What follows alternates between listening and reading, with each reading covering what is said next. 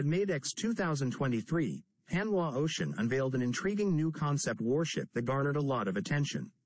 Let's take a look at this fascinating new concept. Introducing the Joint Fireship.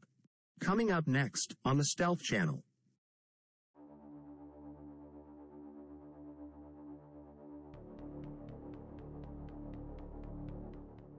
Hanwha Ocean's Joint Fireship seems to revive the arsenal ship concept that the United States Navy explored, but ultimately rejected, in the late 1990s.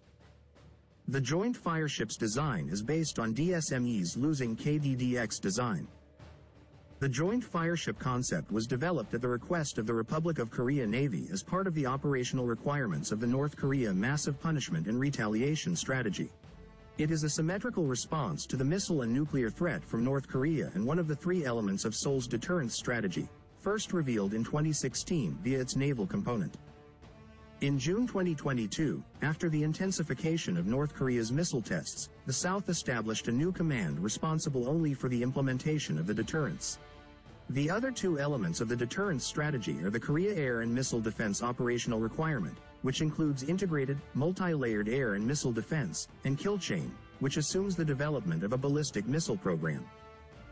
The concept presented at MADEX 2023 is a ship with an overall length of about 150 meters, 20 meters in height, 9.5 meters in width and a displacement of about 8,000 tons. The modern architecture of the hull and superstructure meets the criteria of a reduced radar cross-section.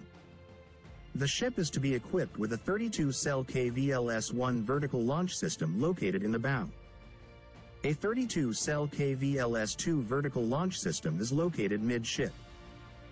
It is also to carry 15 large-diameter ballistic missiles in vertical launchers just aft of the KVLS-2 system.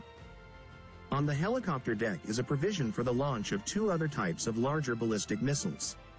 In addition, it is expected that the modular design of the deck will allow modifications in the future to integrate, for example, experimental armament of a new class. Additional armaments are direct defense systems, such as laser weapons to combat unmanned aerial vehicles or CIWS-2 direct defense systems. We hope you enjoyed learning more about this exciting new warship concept from Hanwha Ocean. Stay tuned to this channel for upcoming videos on the new warship designs that made their debut at MADEX 2023. Be sure to like, subscribe, share, and leave a comment to help this channel grow, and thanks for watching.